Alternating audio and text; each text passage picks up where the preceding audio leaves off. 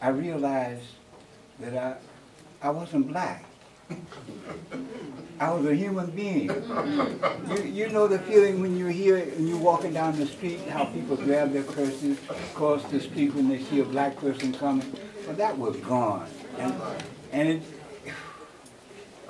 but the thing is, in Ghana, I don't know if it's the same way now, but you could not buy land. The land belongs to the people. But now the chief can give you land, and you can use it for as long as you live, but you can't pass it on to your children. I had no problem with that. I got a nice piece of land while I was there. And when I was getting ready to come back, the people wanted to know if I'm coming back, what am I going to bring? They, yeah, you know, you coming, well, what are you bringing for us? But when I came back, I went to, I saw that I could get land, so I went to John Deere, the tractor company, and asked them about getting tractors. They said they would give me tractors and send a mechanic with me back to work the land. But you know, they're going to get a percentage of the food that we grow. And I couldn't find people that would come together with me to get money together to produce this. And I just want to put that out, that if that's still opening, food is a very important thing in Africa. And the land is there, and they're not working it. Most people have 6 acres that they work. So they take care of their family and everything on 6 acres. But the land is there. And I had one friend that came back from Great Britain. He brought one tractor. He had one man running the tractor and taking care of it. And all the people in the village gave them their land for him to work with his tractor. So they produced more food, and each of the families got a portion of the crops. If we come to Africa, we should bring something. We should bring something that's going to uplift the people, and, you know. Oh, yeah. Thank you. That's where I'm at. I'm going to go here, and then I'm going to come back to you. First, I'd like to extend my thanks to the Shrine of Black Ghana for hosting this event, for knowing love to inviting me, to panelists, to musicians, to everyone here. We are what unity looks like, and I'm grateful to you all. I have 3 questions, but I will state, well, pose the first one, and then I'll wait for another time to ask the other 2. The response from the brother, Gabriel. Yes. The 2 brothers who've been in Africa touched on the heart of the question I was going to pose to the brother with Nigerian roots. In response to my colleague's question, what is our first step? He said, love ourselves. So, a chain is as strong as its weakest link. Right. So, when we say loving ourselves is the first step, we have to be clear on what love looks like. Because as you said, we've been so Europeanized. We are not clear in our, okay, so we have to clarify what that looks like. I could give my idea of an answer, but I'd like to hear from the brother, or from any of the panelists, whoever chooses to respond. Loving ourselves is the first step. What does loving ourselves look like? What do we have to do in order to do that in a genuine way, an African way?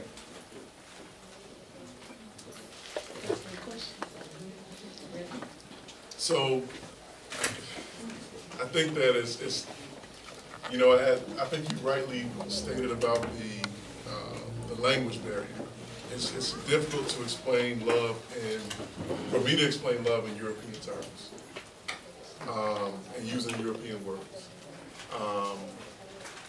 It's more of a reflection of what we do and what we allow to happen to ourselves.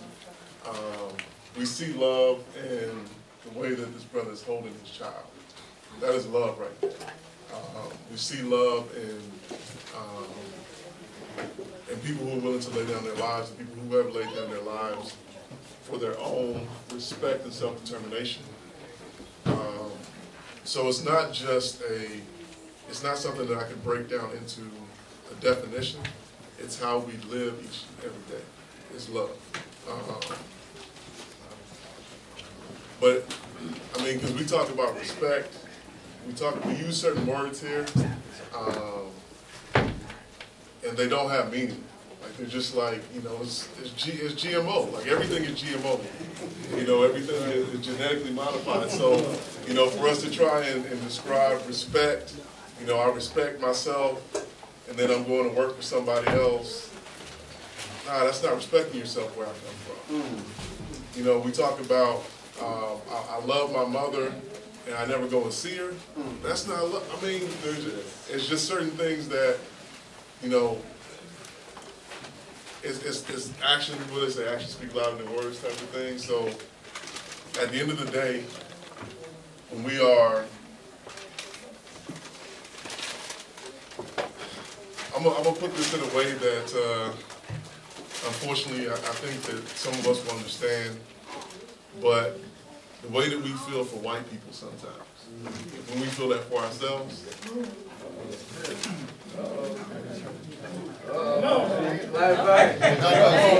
some of y'all, hey, I don't know.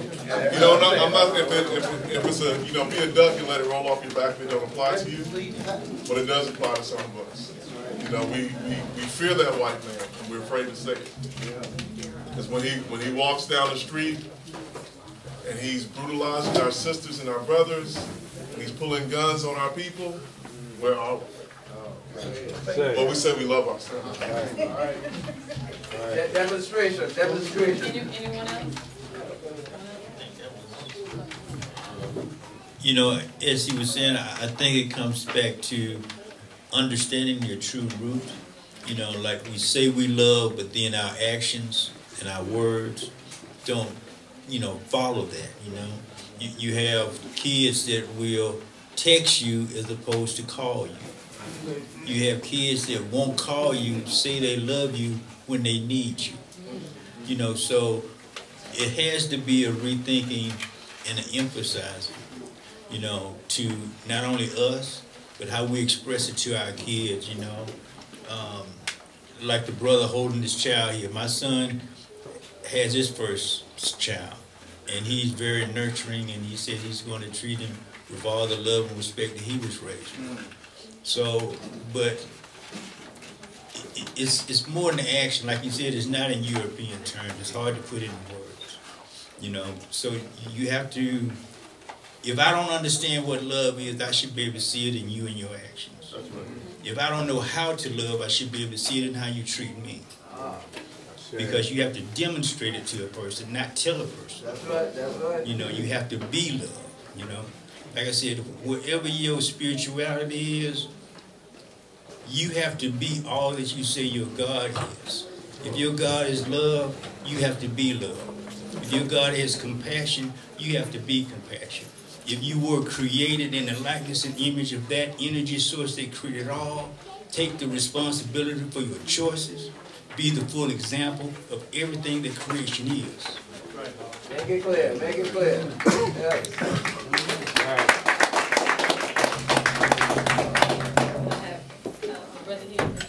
As far as talking about what we should be doing next after we protest and whatnot, and piggybacking after why we fed the quote-unquote public servants that are here to serve and protect us from our politicians down to our police officers. What I think we should actually do is get practical education on the law and different civil engineering trades and how to acquire and own our property.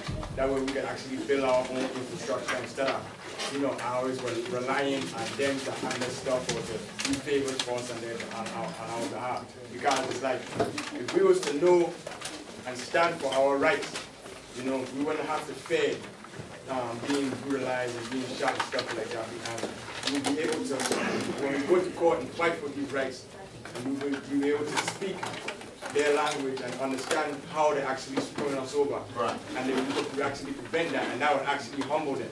Because the same law that we're bound by, the same law they're bound by. And it's more worse for them because they're not protected by things like the Constitution that protect us. Because they are here to protect that Constitution by oath. And if they violate that oath, you know, they guilty of perjury and treason. You know. So when we're able to stand, know like the back of our hand, how to stand for our rights, and stand firmly on it, you know, it would actually put them back more in their place. Like saying, organizing land trusts, you know, organizing a corps of engineers, you know what I mean, plumbing, electrical, HVAC, things that we actually need. Having, you know, people design clothes so we can clothe ourselves, farmers to feed ourselves.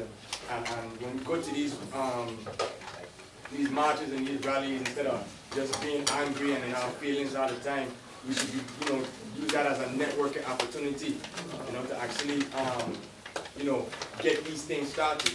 You know, have resources online. Have, like, here now, we should, you know, we could have like gatherings like how we have now to actually teach these things, have a presenter on different aspects of the law, you know, or to open up trade schools, you know, affordable trade schools and whatnot, and give grants and scholarships to teach our children how to stand and do these things. You know, that way we ain't, you know, just marching just to look cute on TV or whatever. You know what I mean?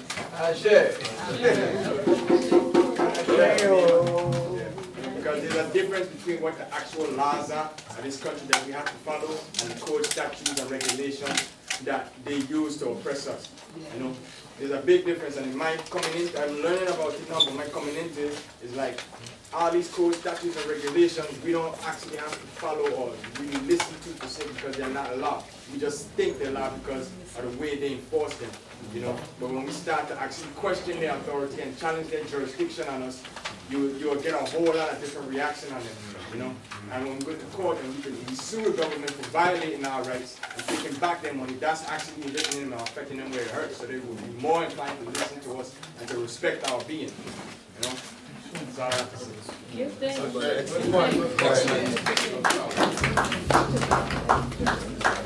Greetings all. My name is R.G. Lanier from Pro-African Educational Foundation. I would like to comment partly to the issue of the reason we are here perhaps is a sense of gaining some power. It is a power struggle to say the least. And the first is to get to know why you feel powerless. Then, as the brother suggested, you got to prepare your own plan of attack. If you don't have a plan for your life, others will put you a part of their plan. This is war. Unless you have prepared yourself to be engaged in warfare, we have been chattel slavery products, and the oppressive system don't want to lose you. You've been making money. It's economics. So if you're not prepared to die for what you believe in, all this talk is immaterial waste. Now, as a part of getting your own plan together, then you start looking for like-minded people who are in line with your values and skill sets to be a, I use normally, my fingers can individually do a lot of things. And they can operate without each other. But I often found us doing independent stuff without, you know, when I pull my fingers together, it's going to hurt you a lot more than one finger at a time. And that's where we have to find like-minded sources of energy, intelligence, skills, and bring them to bear as one goal in mind. Oh, I should have told y'all, also told you, you know, even though I was born in Louisiana, but the more I learned about Africa, Africa is here. That's right. It's not, we were brought only, some of us was brought, our ancestors, only a few of them was brought here, but Africans were already a part of this land. So, as you say, you want to go back to Africa, well, you hit Africa. If you look at the bigger picture, and now just use your skills to make it a positive influence where you are. You can create your own serenity if you will stand up for it. But if you want somebody else to take the blame for your deliverance or the credit for your deliverance, it's really about what you put for yourself to liberate yourself. Your mind, first, your value system will determine what your behavior will be. And you can't change people's behavior unless you change what they think about themselves. As you said, we need to love ourselves. Now, how do you know? How do you know? Well, we're talking about appreciating many people in America, talking about they're searching for themselves. But then they don't like what they find. Okay. Loving yourself has to do with understanding that the Creator has put you here, brought you through all kind of childhood diseases, all kind of American trauma through slavery and oppressive nature, and you're still here. Surely the Creator had some purpose for you. Find your purpose for blessing this place and the people you come in contact with.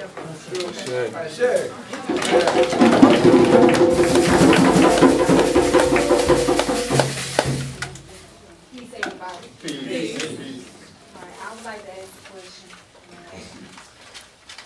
I would just like to ask a question to you guys. So let's just say, well, I would like to ask all of you. Now, you all have lived in Africa, right? Or been to Africa? I go back and forth. Okay. Long So, as 6 weeks. for those who have been in Africa, the first question I would like to ask is, what's the most valuable thing that you have learned while you was in Africa that you would never forget, that you would pass on down and share to those who need to know? Like, what's the most important thing that you have learned that you would never forget? That's the first question I would ask. Can I answer that one first? We've been told a lie. Okay, I was asking. Okay.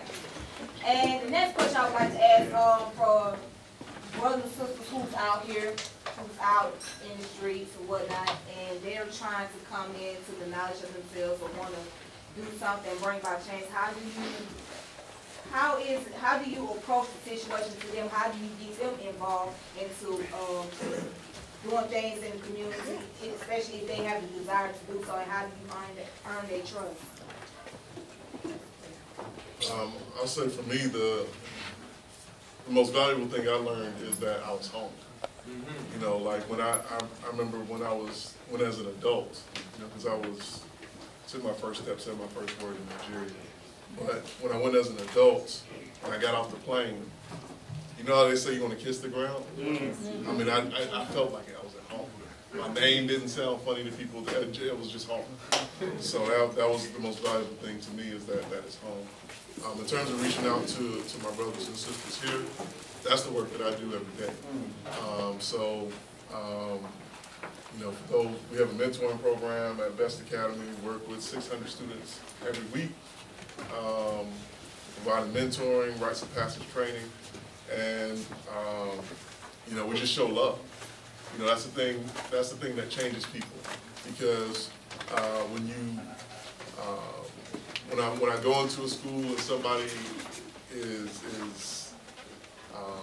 acting out, you know, fighting or whatever, and I can kind of resonate with them and not reject them and just show love, that's what changes everything. So you know, we can't look down upon our brothers and sisters because they are us. You know, and so it's not a us versus them situation. You know, if I'm going into it thinking I have all the answers, that's the Western way of looking at things.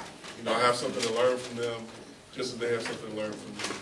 And so we go and we say each one, teach one, each one, each one. So. Excellent.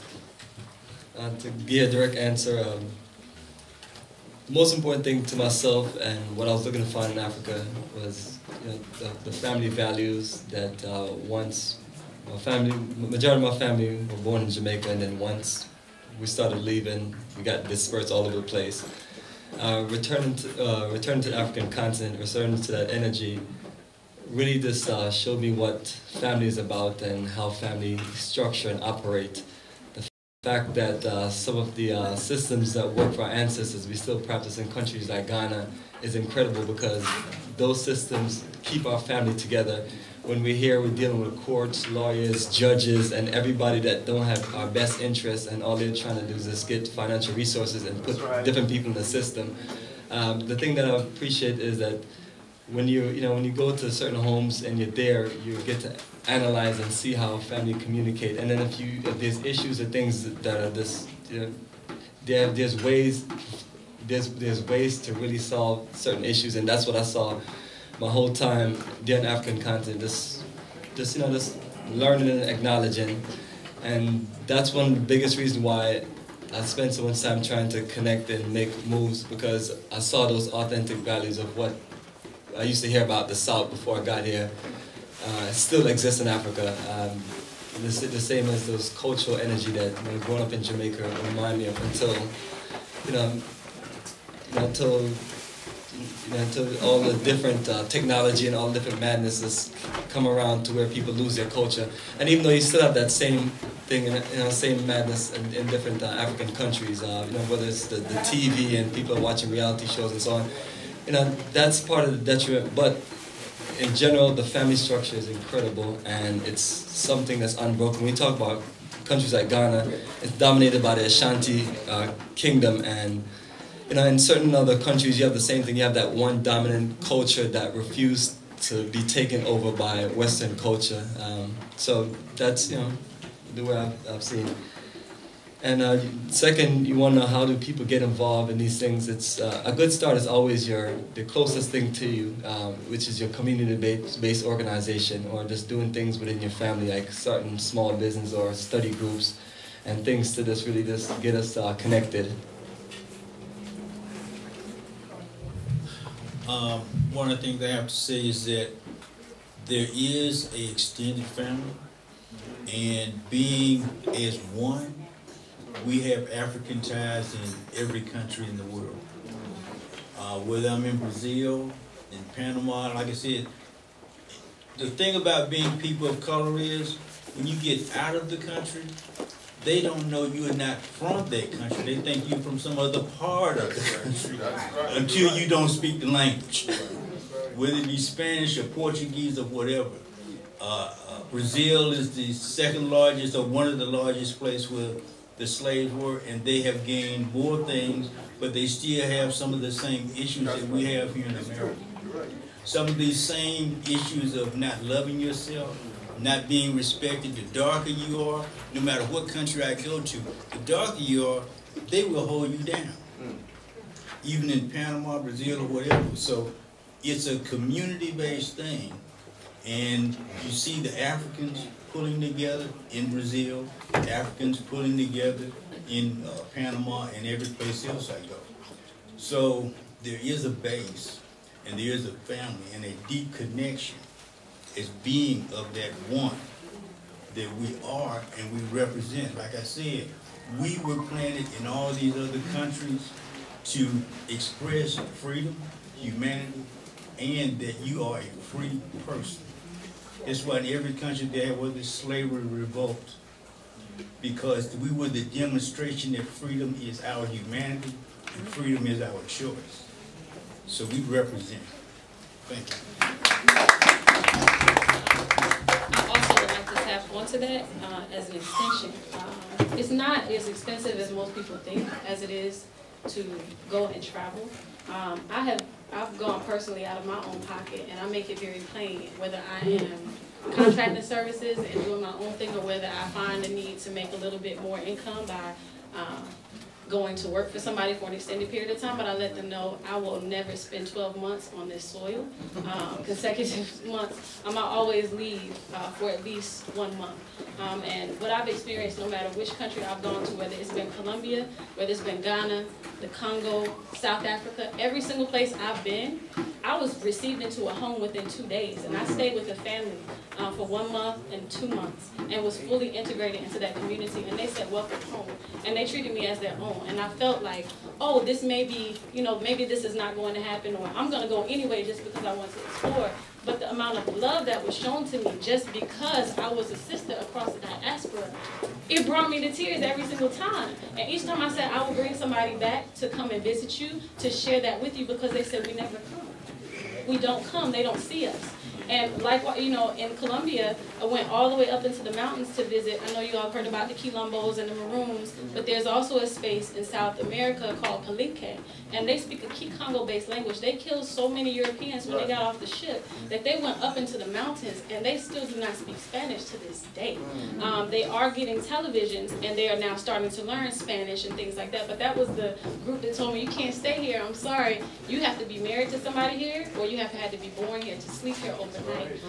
I was still taken in by a brother who had just come back from the U.S. and said, I'm doing my studies and I want to practice my English, but I had to stay on the outskirts. And I had nothing but respect for that. But I'll tell you, that was the most touching thing to me, and it made me want to make sure that I had a place for them. So I have put my resources together to purchase a home here in Atlanta, regardless if I leave or whether I stay or whether I continue to explore, to show them that same love, because I know that that's not the same reception they're going to receive when they get here. So that's some of the things that we can also do, because if you are receiving that love and that exchange, you should also be willing to give that back.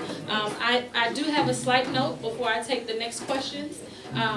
The silent auction proceeds in the back. This is just a reminder that we do have a silent auction in the back. Some of the items include wellness full body massage, a basket of children's books, Asada Shakur's books and CDs, an African tablecloth set, and more. So please go back, visit Sister Ikena, and look at the things that we have here for the silent auction, and please participate so that we can continue doing things like this. All right? Yes, please. The next question was here, then here, and then the brother with the red jacket on said several times, that would be you, brother. He said several times, I'm a camelback on something. Now, before he said that, I would have said piggyback. Now, this is very, perhaps, inconsequential example, but it goes to show how even me, with my lofty ideas about my Afrocentricity, what have you, I am still Europeanized. You see? And something like that, something so very simple as describing, like metaphorically describing something in a way that's closer to our roots, it does something to the consciousness. You see? So I'm using myself as an example. The brother who stayed in Africa, in Ghana, 20 years, he touched on the heart of the matter. In fact, this is not my question. I'm just going to put a capstone on the question. Loving ourselves, what does that look like? I think it was answered, but some things cannot be overemphasized. In fact, if they can be, then they should be. And this is really one of those that we have to have profound clarity on. What does loving ourselves look like? If you ask a Negro would say, well, I got to cut my colleague's throat so I can get a corporate position. Or if you were part of me, a nigga might say, well, I would get a OZ, you know? Or someone else might say, well, I would go to Church's Chicken and get me a big deluxe set, you know? We have different ideas about what loving ourselves is because we are fragmented and warped by our European conditioning. So as the brother said, when he was in Africa 20 years, he became Africanized. He became Africanized. And so his view of loving himself, I would suspect, I would presume to say, has that clarity. So that's it. Sankofa, returning to ourselves, is how we learn to love ourselves. Sankofa is the pebble in the pool that is us. And everything that ripples from that will be equally as wholesome if we have that as support. That's how we learn to love ourselves. My question is very brief. So in the handout, I saw something about how we have to encourage or use corporate investment in order to forward this process. In the handout was given, so we have to use corporate investment as part of the way as advancing this endeavor. So I'm wondering, again, it changes as strong as we use. What corporate investment are we talking about?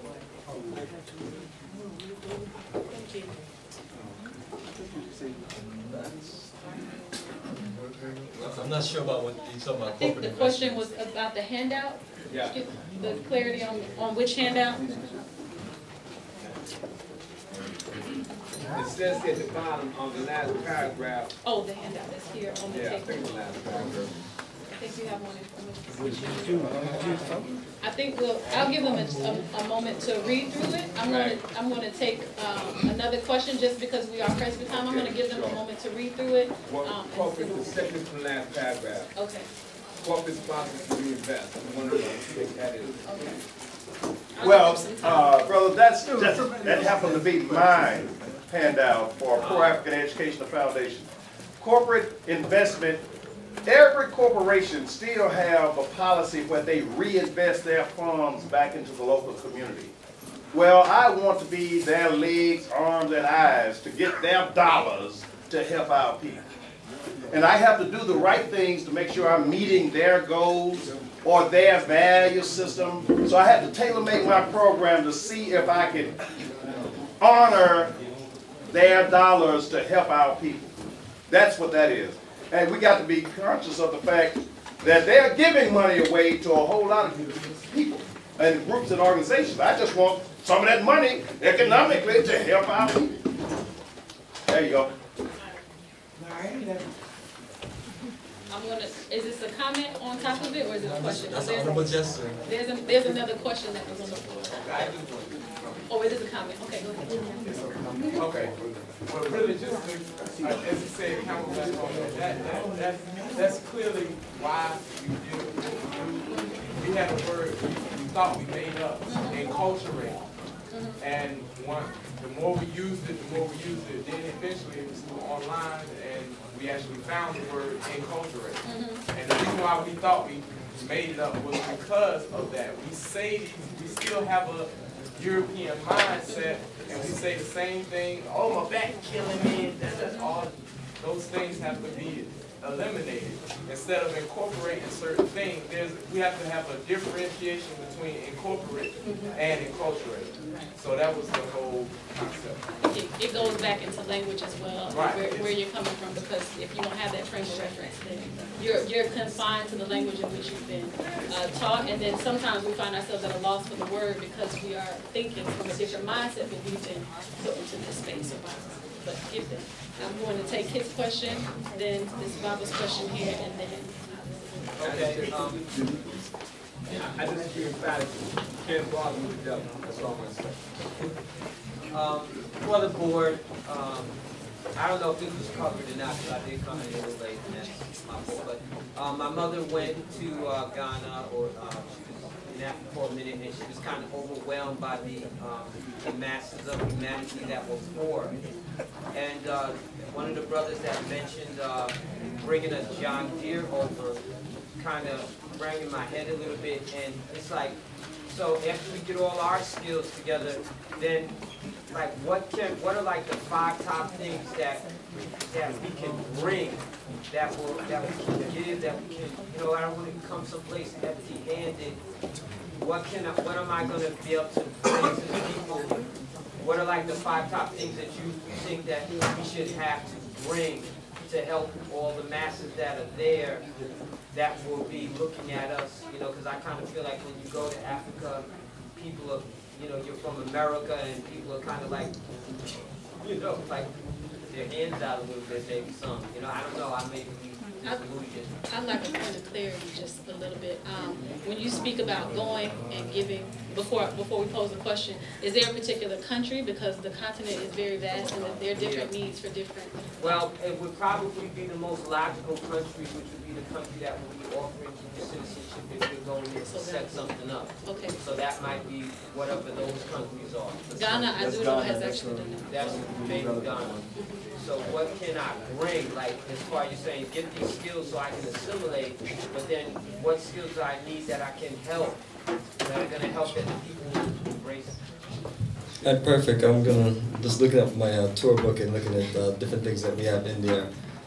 We talk about Africa, the final frontier for savvy investors. For those of us that want to invest the land, but as far as skills itself, when we talk about sustainability, you're talking about being able to use your hands to build and take care of everything that you need, and using the science that you learned in your mind to put it in place.